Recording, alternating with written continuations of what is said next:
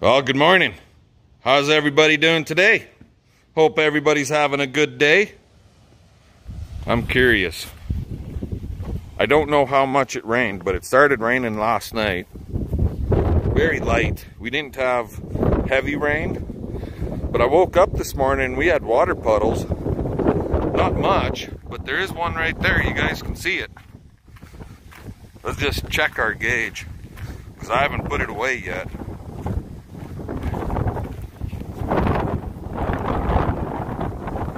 Oh, how about this? Almost 2/10, guys. See? Almost 5 mil. How about that? Can you believe it? I kind of figured it was 2/10 to have a little tiny water puddle. Just enough that the one field that we were hauling straw bales out of yesterday, the farmer doesn't want us in that field tracking it up. How's that sound? So, and I don't know if you guys remember, this is going to be a little bit of an ongoing process for the next little while, because I'll only have time to spend a couple hours in the shop doing this. But we have to build some customized horse penning, somewhat customized horse penning.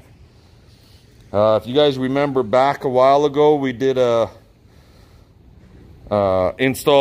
built and installed a new rolling door in a barn for some neighbors, new people, and they want some horse penning with rolling door. These are basically box stalls, rolling doors, and so on and so forth. So that's what we're getting started on here. All I've cut was the pieces for the one front, which is 7 feet tall, 10 feet long, and yeah. So the box stalls are going to be 10 by 12s. So they'll be 12 feet deep, 10 feet wide is the idea. So we're going to get started here, just kind of tacking things together for the first one, and then I can go through, sit down, and do all my measurements, exactly what I need to make the other. It's 3 box stalls. So this way I'll know exactly what I need to make the other 2. I kind of sort of have it drawn out in my head, a little bit on paper, but if I build this one, then I can give them a more exact type dollar figure, right? So yeah, that's what we're gonna attempt to do here now. We're pushing the gun here on how much steel I have on hand to get this job done. I'm thinking I need like 20 lengths of steel for all the dividers and all of the stall fronts, according to my rough calculations, and I've got 17. I might actually have to go out to Alberta and get another lift of steel. But anyway, that's beside the point. Let's get a little bit of this stuff tacked together and go from there. Talk to you guys in a bit. So this is stage 1 of horse penning. Talk to you. Alrighty guys, well, she's coming along. So let me back you up a bit here. There we go. A little bigger picture. So this area right here, obviously that's how, up there, that's the top. So when you stand it up this way, okay, this area here, that'll be the doorway to go into the pen. Down here gets 3/4 inch or 1 inch plywood, which will be bolted into a flat bar that's welded in on the bottom, up the sides, all the way around. And that gets bolted in. It's set up for 4 feet, and then 3 feet meshing from the top there to here is 3 feet. So we'll put meshing on the top so the horse can look out. They don't feel trapped. And this little area right here is a 2 foot by 3 foot feeding door that'll swing open. So now you get the gist of what it looks like, right? We'll just continue on playing here a little bit. So far, I've basically built this out of a whole bunch of scrap that was laying in the shop over here. And so we'll have to weld a couple pieces together right there and there to make those ones work. But so far we're just using scrap up. Anyway, talk to you in a little bit.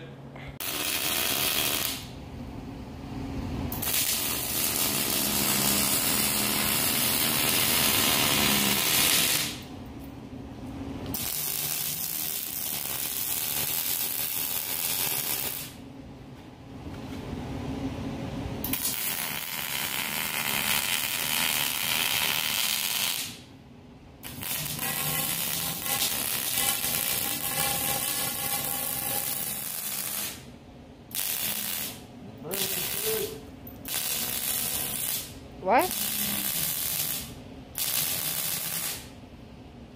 Burning through a little bit.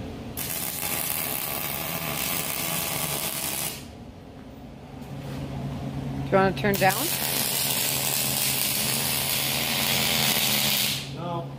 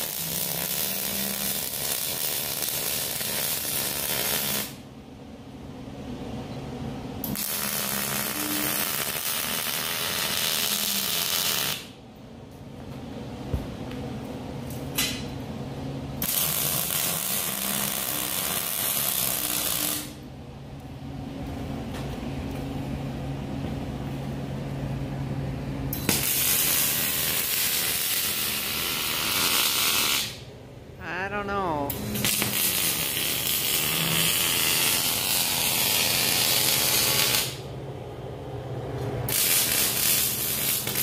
Great gobs of fire. Woohoo!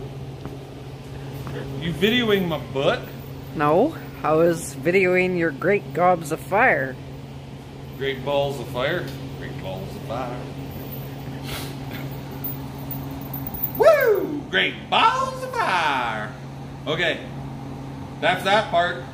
Now we just got to cut some flat bar and get it friggin' holes drilled and blah blah blah, all the fun stuff. The long process. Talk to you guys later. Alrighty guys, I just brought you down to our barn. So basically, this is what, when it's all done and said, this right here is what it'll look like. Except for one small difference. The people we're building it for, the feed door right here. So that just opens up like that. See? On theirs, it's a foot lower. So she'll have a 2-foot gap from the bottom up, and then her 3-foot door. And then at the top, from that bar right there to the very top bar, would be another 2 feet. Because it's 7-foot panel, right? But basically, this is how it's going to work for them. Just like this. And then the door itself just rolls open. Like that. So yeah, la-di-da. That's what we've got to build. The other difference with the ones that I'm building for the neighbor, up here, I have an actual flat face roller bearings for our rollers. And then on this one, we have round barn door track, and same as that one. So,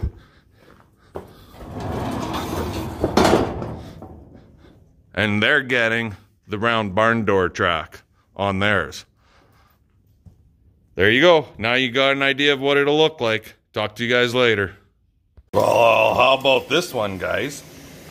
Something you don't know about me. I don't mind actually cooking now and again. So in here, what we're doing is barbecue chicken. So So this is a ActiFry. It cooks on air. You don't put no oil or nothing in there. With a garlic Alfredo mushroom sauce on fettuccine. And then I might just steam up some veggies. So with my garlic Alfredo, I have a garlic seasoning that we put in there. I'll buy 1 tin of garlic Alfredo, the actual Alfredo sauce. And then I'll throw a can of mushroom soup in it. And I put another can, small can, of pieces and stems mushrooms in there also. And you just stir that all up really nice and yummy, just like that, guys. Nothing like So Classico Alfredo, can of mushrooms,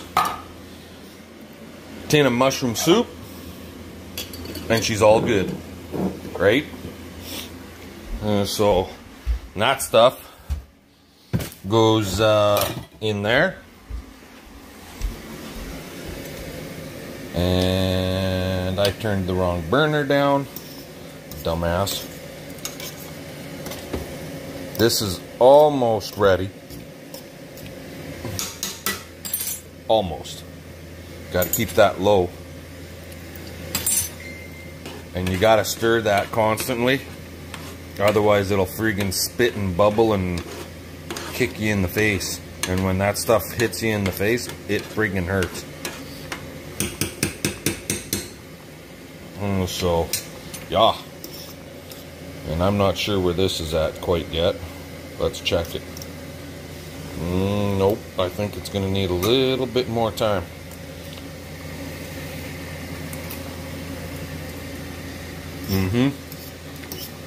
Not quite soft enough yet.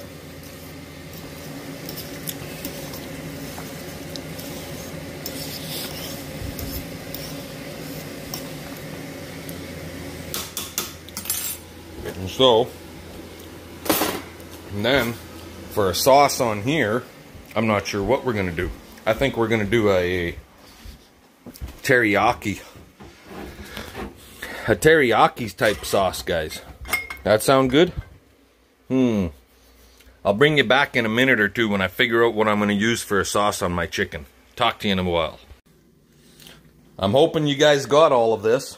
So we got our sauce here. Our fettuccine noodles are ready. Our fettuccine sauce is ready. The Alfredo garlic mushroom. Now we got to put our bacon maple honey on our chicken. And just pour it on there nice and thick. And just like that. Get all the good stuff in there. Close her up. Turn her on. And we'll give her another 5 to 10 minutes with the sauce in it. And then she's ready. And I got veggies in there, just frozen miscellaneous veggies in there, warming up. It's gonna be good. Talk to you guys in a bit. So here you got her, guys. Fettuccine with garlic Alfredo, mixed veggies, yummy yummy honey garlic chicken, all done up, served up nice and neat. There we go. There you go, babe. Thank you. Say louder. Thank you. You're welcome. You know I'm a deaf bastard, right? So there you go, guys. And got the damn dog in here. Anyways. Who's hungry? Come and get her. Give us the old thumbs up. We'll catch you guys tomorrow. Later.